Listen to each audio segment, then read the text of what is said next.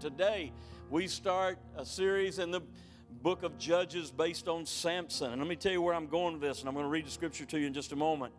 But I really feel strongly, back this fall when I was praying about this year and what God was saying, and I just felt strongly in my heart, the Lord saying, teach my people to be strong.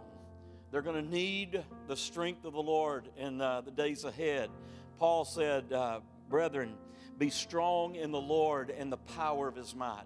How do we be strong in the Lord? When I was led to this study of Samson and got really excited about some things that have been back in my head for a long time about Samson's life. And that's what we're going to talk about. We're going to talk about finding a strength that always wins. A real strength of mind, a strength of heart, a strength of purpose, a strength of finding our destiny. We're going to see all of those things as we get into it. But I want you to know this part too. Just about every sermon and every book that I've ever read or heard on Samson falls into a moralizing tone. In other words, Samson did this, don't do that, you're going to get the mess he did. And it just becomes a don't do this and do that type stuff. And there's no doubt we learn vice and learn against vice and for virtue in scriptures and examples, and people have made bad decisions and we don't want to make those. That's there, but there's something so much greater than that. Let me tell you something. If you take the Holy Spirit out of the next 3 chapters, all you got is a Philistine killing, lying, murdering womanizer. But you put the Holy Spirit in it and there's something else there. And let me tell you what, I look at it, and like so many have looked at it and write books on everything and come up with all these do's and don'ts, and yet what does God say? Oh, Hebrews chapter 11, when God says, these are the men and women who had faith in me. Samson's right in the middle of it. God's final word is he's one of the heroes of the faith, despite all that went on in his life. That gives some of us some encouragement in our life. And it really teaches us to look at what God says and not what we say as well. And then real quickly, I'll say this as well. They're secrets. Can I use that word? There's secrets to be revealed in these passages. I'm going to talk about one today. Secrets, keys. There's something beyond the story that when the revelation of the Holy Spirit comes to us, we start seeing some things that unlock something for our life. Today, we're going to talk about the secret of strength. What really is strength? Strength was not in his hair. Thank goodness. It wasn't in his hair. We're going to find out where the strength really was. So what's the secret of that? We're going to talk about the secret to a lot of things that are there. I'm going to talk about the secret to worship here today and how to overcome in our life. So I'm going to read Judges 13 to you real quick and move through this as fast as I can today. Verse 1 of chapter 13. Again, there's my text, and that's my word right there. Again today. Again, the children of Israel did evil in the sight of the Lord, and the Lord delivered them into the hand of the Philistines for 40 years. Now there was a certain man from Zorah of the family of the Danites whose name was Manoah, and his wife was barren and had no children. And the angel of the Lord appeared to the woman and said to her, indeed, now you are barren and have borne no children, but you shall conceive and bear a son. Now therefore, please be careful not to drink wine or similar drink, and not to eat anything unclean. For behold, you shall conceive and bear a son, and no razor shall come upon his head, for the child shall be called a Nazarite to God from the womb, and he shall begin to deliver Israel out of the hand of the Philistines. A Nazarite. I preached a whole message on that. The Nazarite vow, a vow to not abstain from wine or strong drink, the fruit of the earth, to not see a dead person, no razor come to head. What did we learn about that? Those had spiritual connections, and I love the wine, because the Bible speaks of the wine as the greatest thing the earth can offer to bring happiness and joy. But when someone took a Nazarite vow, they said, I found something better than the best thing the earth has to offer. And so this man was not going to just be a Nazarite for a vow in his life. His whole life was going to be a Nazarite. Verse 6, so the woman came and told her husband, said, a man of God came to me. His countenance was like the countenance of the angel of God. Very awesome. Well, who else do you know that's very awesome? But I did not ask him where he was from, and he did not tell me his name. He said to me, behold, you shall conceive and bear a son, drink no wine or similar drink, nor eat anything unclean, for the child shall be a Nazarite to God from the womb to the day of his death. Then Manoah prayed to the Lord and said, oh, Lord, please let the man of God who you sent come to us again and teach us what we shall do for the child who will be born. By the way, there's faith there, isn't it? Lord, hope this comes true. No. When this happens, we want to know what we're supposed to do. Verse 9, and God listened to the voice of Manoah, and the angel of God came to the woman again as she was sitting in the field, but Manoah, her husband, was not with her. The woman ran in haste, told her husband, and said to him, look, the man who came to me the other day has just now appeared to me. Manoah rose and followed his wife. When he came to the man, he said to him, are you the man who spoke to this woman? And he said, I am. Who else do you know said, I am? Manoah said, now let your words come to pass. What will be the boy's rule of life and his work? So the angel of the Lord said to Manoah, of all that I said to the woman, let her be careful. She may not eat anything that comes from the vine, nor may she drink wine or similar drink, nor eat anything unclean. All that I commanded her, let her observe. Then Manoah said to the angel of the Lord, please let us detain you, and we will prepare a young goat for you. The angel of the Lord said to Manoah, though you detain me, I will not eat your food, but if you offer a burnt offering, you must offer it to the Lord. For Manoah did not know he was the angel of the Lord. And Manoah said to the angel of the Lord, what is your name, that when your words come to pass, we may honor you? And the angel of the Lord said to him, why do you ask my name, seeing it is wonderful? Unto us a child is born, a son is given, and he shall be called Wonderful, Counselor, Wonderful. Who else do you know named Wonderful? Verse 19, Manoah took the young goat with a grain offering, offered it upon the rock of the Lord, and he did a wondrous thing while Manoah and his wife looked on. It happened as the flame went upward towards heaven from the altar, that the angel of the Lord ascended in the flame of the altar. When Manoah and his wife saw this, they fell on their faces to the ground. The angel of the Lord appeared no more to Manoah and his wife. Then Manoah knew that he was the angel of the Lord, and Manoah said to his wife, we shall surely die, because we have seen God. But his wife said to him, if the Lord had desired to kill us, he would not have accepted a burnt offering and a grain offering from our hands, nor would he have shown us all these things, nor would he have told us such things as these at this time. So the woman bore a son and called his name Samson, and the child grew, and the Lord blessed him. And the Spirit of the Lord began to move upon him at Manaah, Dan, between Zorah and Eshtaol. Listen, the verse is verse 1 today. Again, the children of Israel did evil in the sight of the Lord, and the Lord delivered them into the hand of the Philistines for 40 years. I want to talk about Christ and the birth of Samson today. I want to talk about how to break free from a cycle of defeat in your life. Pray with me this morning. Father, thank you for your word. I pray, God, you'd open it up to us in these moments that we have together. And I pray, Lord, it'd be strong and powerful to us, that we might learn that secret to breakthrough and escaping, Lord, the endless cycle of defeat and negativity that we get caught up in so many times. Father, I pray this and ask it today in Jesus' name, amen. Time of Judges brings us to a very interesting time in the history of God's people. You have the people of God who went to Egypt when Joseph, the brother that had been sold into slavery, was brought there. And then he was able to bring his brethren down there, and they were blessed because of what he had to offer them. And they grew and multiplied, but the Bible says there arose a Pharaoh over Egypt that did not know Joseph. And this Pharaoh enslaved these people and made them slaves for his building projects.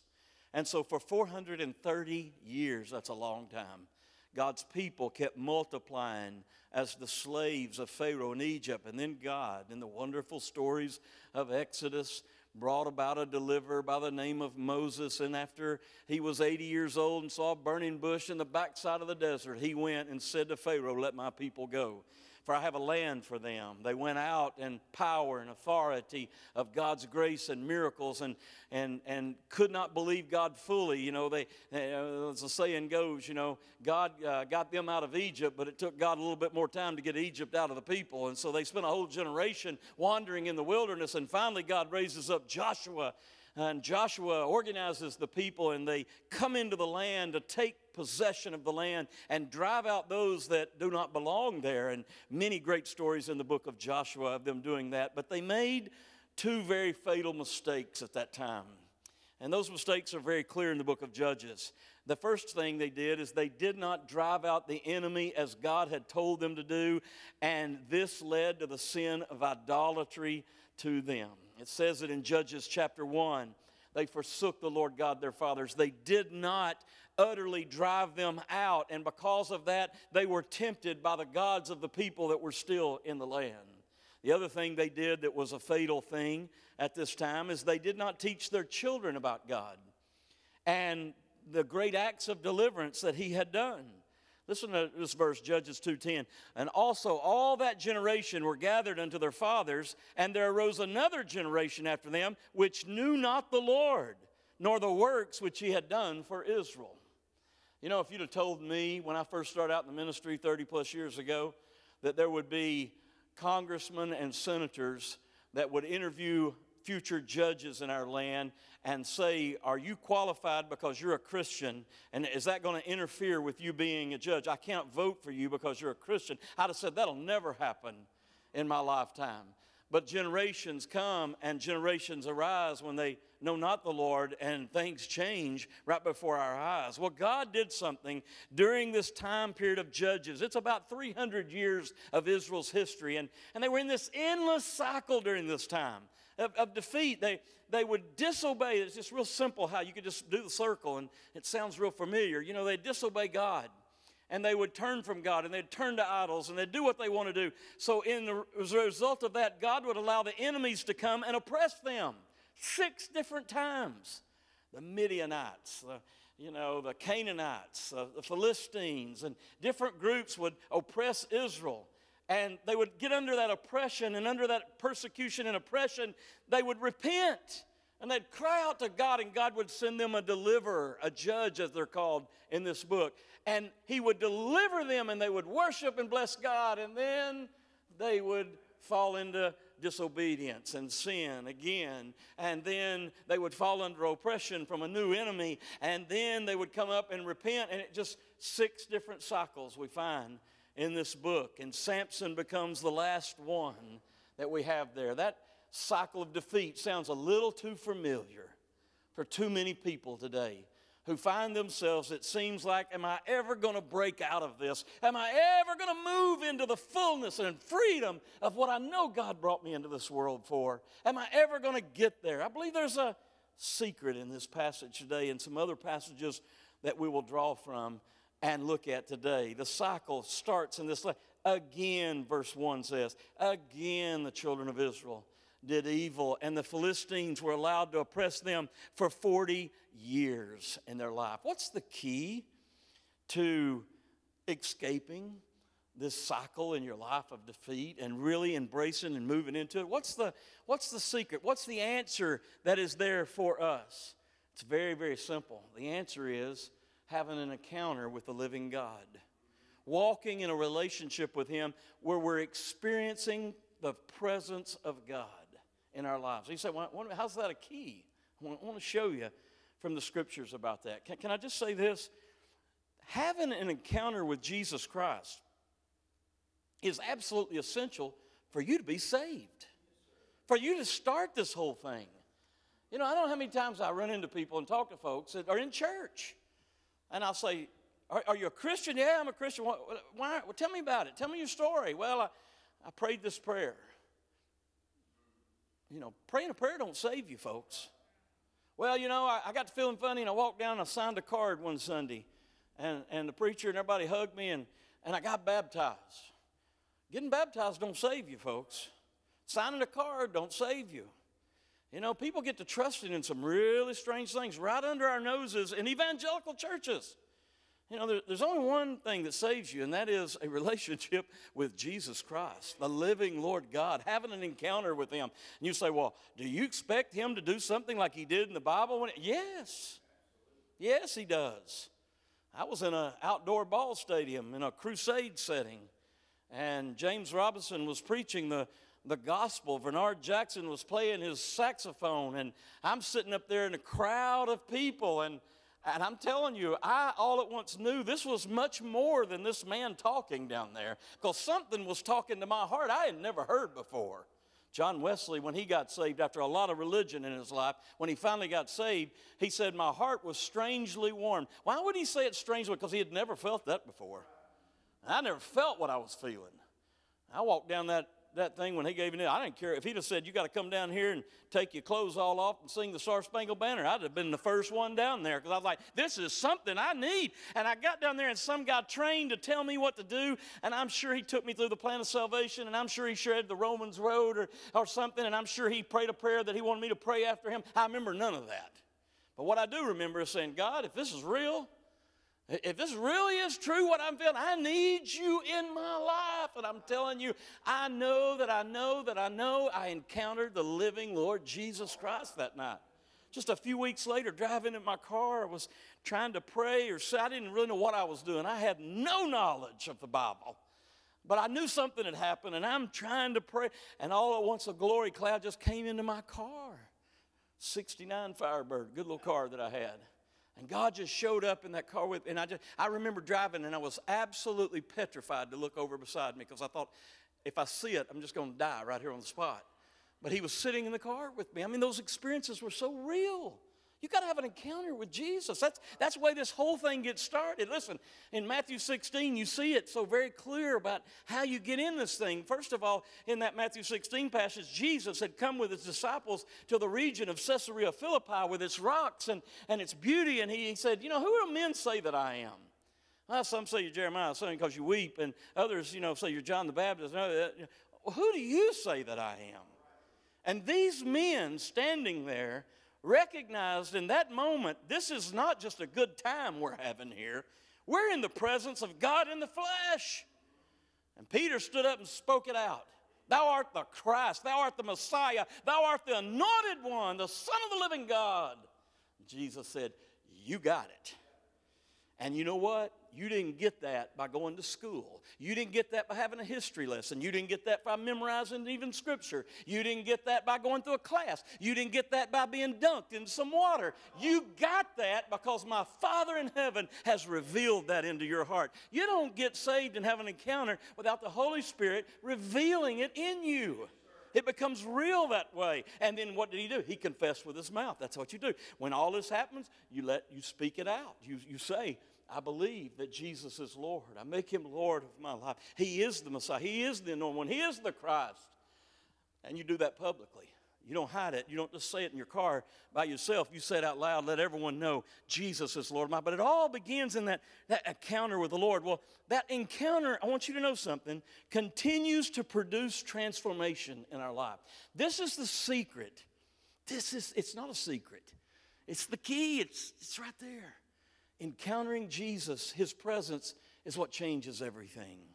Now, this is a strange passage. It's happened several times in the history of God's people when this messenger of God, this angel of the Lord, and you might notice in your English versions that the angel is capitalized, and there's a recognition that we're doing something here more than just an angel like Gabriel.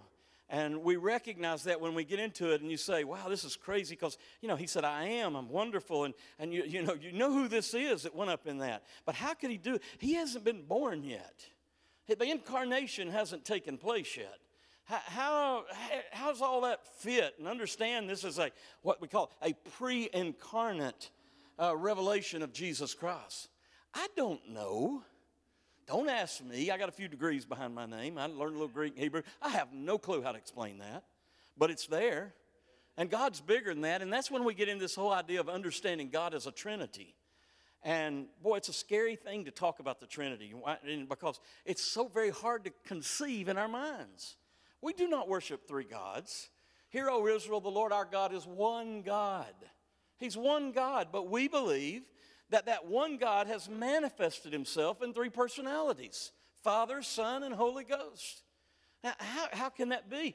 I had a theology professor when I was in school. He said, if I ever hear of one of you boys standing in a pulpit and giving an illustration of the Trinity, I will immediately come and yank your degree off the wall.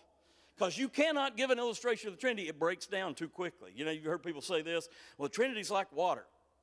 It can be H2O liquid, or it can be vapor, or it can be solid and ice, and the same thing but different. No, because those aren't equal to one another. And so you can't do that, People do that. I thought about something, and I'm going to say it I'm going to say that I can't say it, and then I'm going to say it anyway, and then tell you I forget what I told you, when I give you the illustration of it.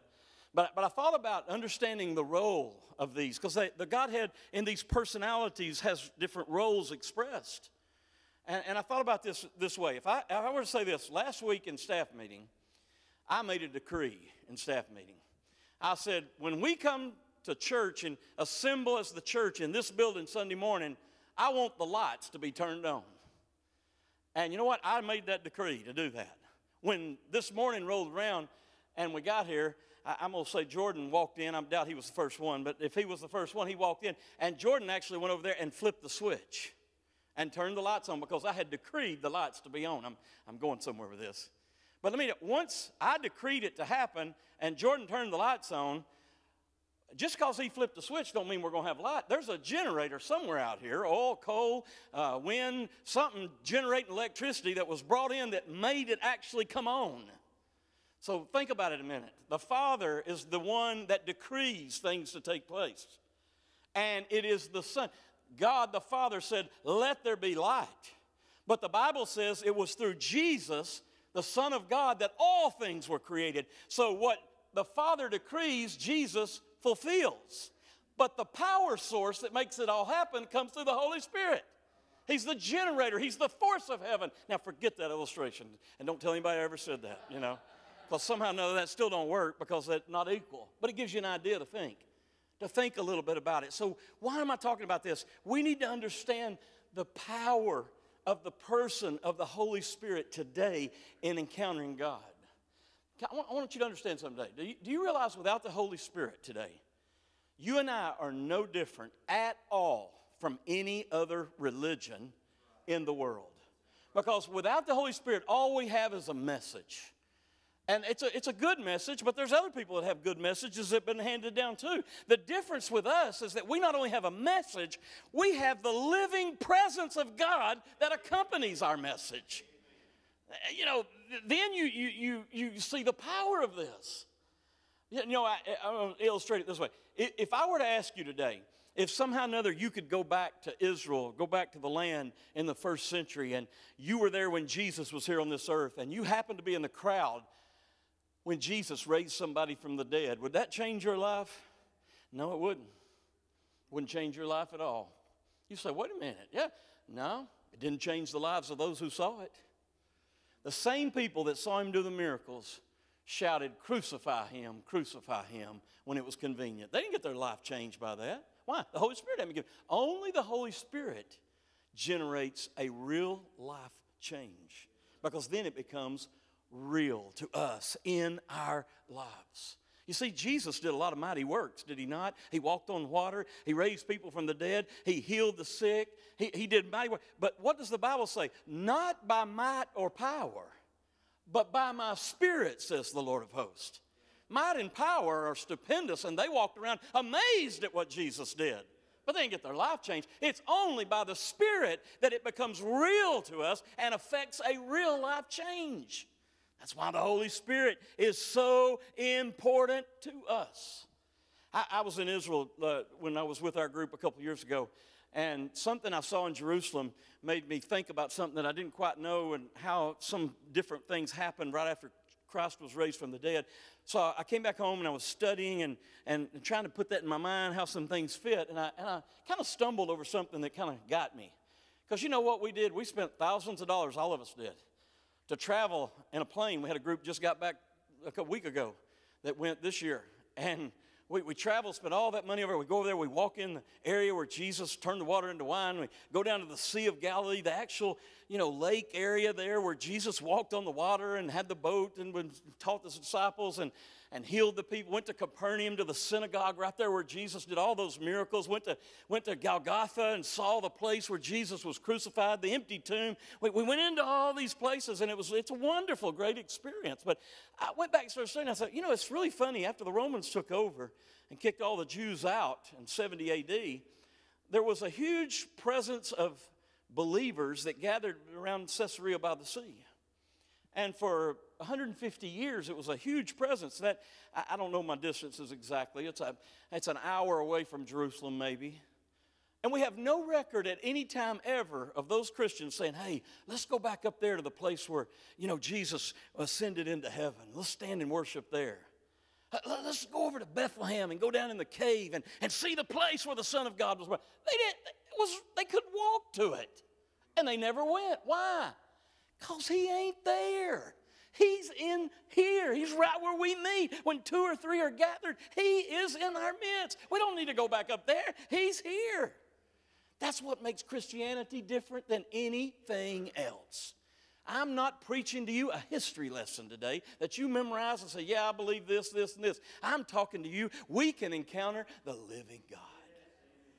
I heard a good definition of the Holy Spirit. The Holy Spirit is Jesus without limits.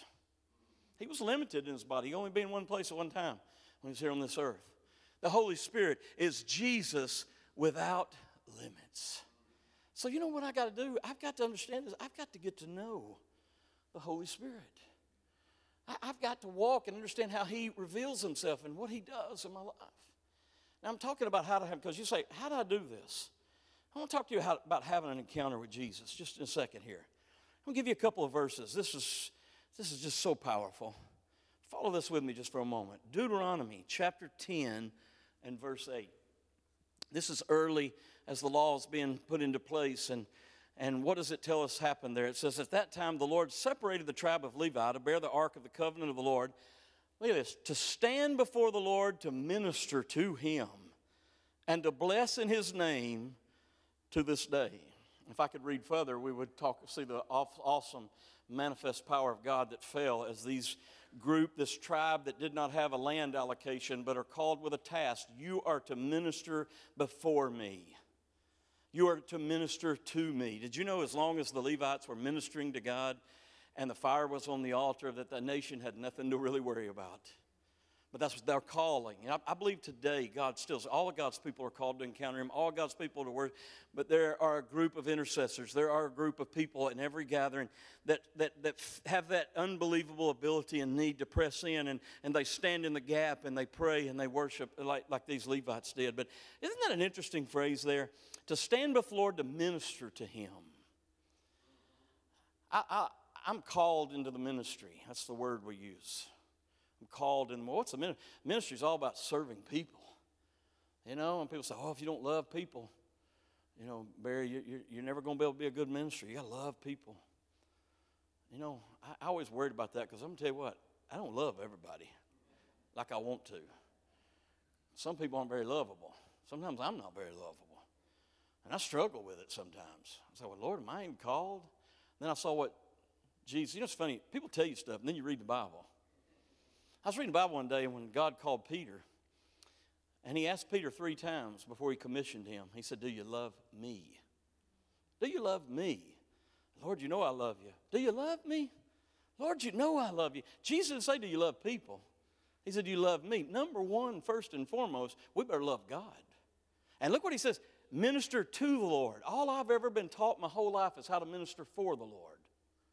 Nobody has ever taught me how to minister to the Lord. How do you minister to the Lord? I think of ministry to you as that if you're hurting, if you need help, if you need counsel, if you're in a difficult situation, you need a prayer partner, you need a dream mate, I want to be there for you. I want to be a good pastor to help you understand God's counsel and to understand what God is doing. Hopefully I can help you find that out in your life and minister to you. But here they're called to minister to God. God don't need any ministry. What does this mean? Well, maybe I'm defining ministry wrong. What does that mean? Minister to him. We spend all our time ministering for the Lord. And we don't know what it means to minister to the Lord.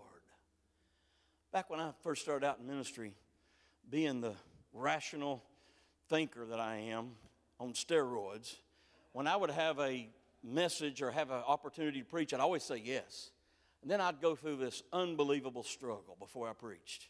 The very first date Amy and I had was 30 minutes after I got off the payroll of being her youth pastor and picked her up for our first date because I wasn't dating any of the youth, but I wasn't on the tell you, I wasn't the youth pastor anymore. And honestly, 30 minutes after I got off, I picked her up for our first date. And I was preaching at a huge youth gathering of a luau.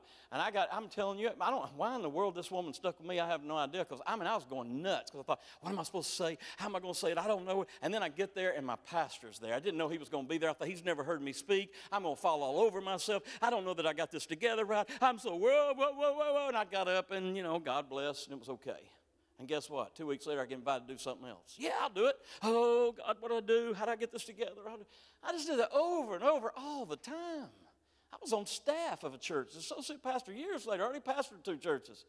I'm on staff of this church, and I was preaching on Sunday morning. The pastor was out of town, and I couldn't get the message together, and I was struggling with it. And I called this faithful prayer warrior in the church. I said, pray for me tonight. I am dying here. I got to preach in the morning, and the message is not coming together like I want it. And he said, Barry, God has no trouble with the message. It's just the messenger he has to prepare. You're going to be fine. That didn't help me. I want a sermon. Give me 3 points in a poem. I need something to say tomorrow. You get up and you preach. I've been doing this for years, folks. I love to preach. It's what God called me to do. I love taking his word and doing that, but I hate it sometimes. My wife says, I have a love-hate affair with preaching because I love it and I hate it. I want it to be a home run every time I stand up. I want to preach the greatest sermon since Pentecost every time I stand up. And listen, you can't do that if you preach every week. One of my good friends, Gerald knows, he's out of the ministry in business now, but he used to be a pastor, but he still preaches some. He preaches a couple times. He called me the other day. He said, I'm preaching this Sunday at so-and-so's church. Said, you want to hear my next greatest sermon? I said, Greg, anybody can have a great sermon when you only preach 3 times a year. Preach about 55 or 60 times a year, and then come talk to me, I said, here's what I'm trying to go with all this. I'm trying to say this. You get to the point where you say, it's not about me. And getting all tied up in myself. Most of that's just pride. I'm worried I'm going to get up here and fall on my face. I've been doing this all. I still worry. I get butterflies. Think, oh, man, is that going to come out? Is this going to sound right? Did I do that? I go home every Sunday afternoon and have a vulnerability hangover because I'm thinking, what did I say? Did I say that? The other day I said, I was sitting there, we were watching the ball game, and I looked at Amy and said, did I say something about a baby bump in TMZ today? She goes, yep, you did. I went, oh, man, what was that about, and so I know it, but you get tied up in yourself. I heard Benny Hinn speak the other day about doing Catherine Coleman's memorial service. He was 24 years old, and they asked him to do this big memorial service, and said the lady that was in charge came to him and said, now, Benny, don't you go pray and get all tied up in yourself. Go take a nap. He said, that's the most unspiritual woman I've ever heard in my life. Oh, no, go take a nap. Go take a nap. Get over yourself. And I'm telling you this as a preacher, but what about you? What is it to me to say, I'm going to quit learning to minister for him, and I'm going to start ministering to him? I have the ability to do something no one else can do as you do. And that is, as a created human being, now redeemed and regenerated by the Holy Spirit of God, with God taking up, I have the ability to say to God, I love you. No angel can tell God, they can if they're commanded to, but it's not understood. I never looked at this verse this way, but in Ephesians, when it says to the intent that the wisdom of the church will be made known to the manifold principalities and powers. The angels learn to worship and learn to do what they do in the amazement of observing us. Boy, that's crazy. They look at us and see what we go through and then how we praise him, and then they know his character and work, so they can say, holy, holy, holy, but they have no capacity to be in the relationship with him like we are. As a child of God, I have the ability to know God as Abba Father and to walk with him and experience and minister. Let me give you another one real quick. 1 Samuel chapter 3. I love this passage. What it says, now the boy Samuel, this is verse 1, 1 Samuel 3. Now the boy Samuel ministered, here it is, to the Lord. Can you believe this? The whole nation's in a mess, and one little boy is going to save the whole nation. He ministered before the Lord before Eli, and the word of the Lord was rare in those days. There was no widespread revelation. It was bad. It gets worse. Verse 2, and it came to pass at the time while Eli, he was the high priest, was lying down in this place, and when his eyes had begun to grow dim so he could not see. That's what happens when you have no revelation. You can't see. We're going to see how important Samson's eyes are before we get through this series. His eyes are incredibly important. And we're going to understand the importance of seeing before we get through. But here you got a place, the fire's going out. Let me read the rest of it there. Verse 3, and before the lamp of God went out in the tabernacle of the Lord, where the ark of God was, and while Samuel was lying down. You got the lamp going out. You got the preacher that can't see. It's a dark, no revelation. And in the middle of it, a little boy ministered to the Lord. And that boy has a great background and a great future. Ministered to the Lord. What is this minister to the Lord, this power failure? What is this? I don't know how to do this because I don't know how to tell you what ministering to the Lord is. But I'm going to make a feeble attempt at showing you how to minister to the Lord. Just bear with me for a minute here. Frank, will you help me bring a chair up here for me? I'm going to try to do something here and just show you, because sometimes we can just see it and say, what does it mean? I've got my phone's not working. So it might not work right. Thank you, sir. Appreciate that. I'm gonna turn it this way because I don't want to be facing. I'm just gonna kind of let you enter into my little room at home. And I love music. And I got a playlist right here that's just one of about 6 I have that are in this particular playlist is 33 songs, 2 hours and 54 minutes long. And I'm not gonna play it that long. But let me just show you. So I'm trying to look for one here that I wanted to see if I can find it here. Here it is right here. I don't know how this will work, but let's just, this is the way I minister to the Lord. Can you hear this? I like these old songs. Not a lot of I's and us's and we's in it. It's kind of about the Lord.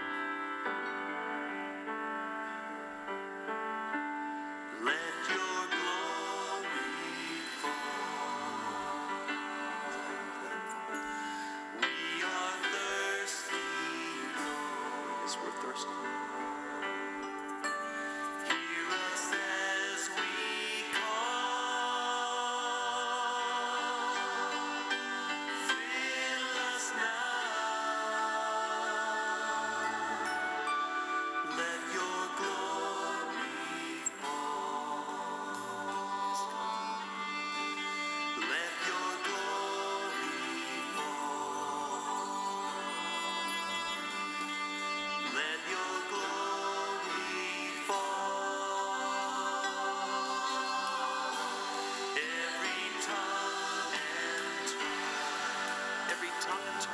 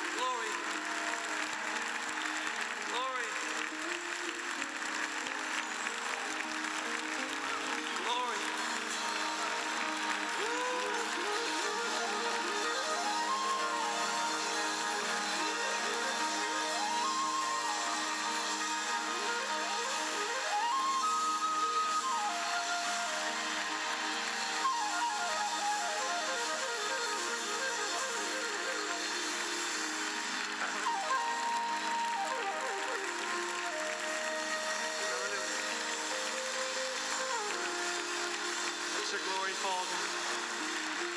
Let your glory fall, God. We're thirsty, God. Let your glory fall right here, right now. Oh, thank you, Lord. Let your glory fall. Lord, I stand in the midst of a multitude of those from every tribe and tongue. We are your people, redeemed by your blood, rescued from death by your love.